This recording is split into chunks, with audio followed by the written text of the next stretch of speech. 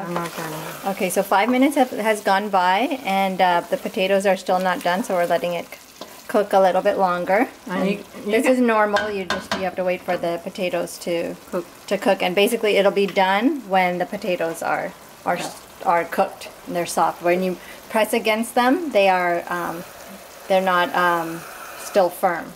And then you should put additional water if it needs it. As you go. As you go. Okay, so we put another quarter. So this is the third quarter cup of water that we've added. And also it depends on what kind of potato it is. You know, sometimes they're so hard and sometimes they're soft. So if you're having a hard time cutting them, that means you should probably microwave them. If they're that firm that it's hard to cut through, but if it's softly cutting, then you probably don't need to microwave them.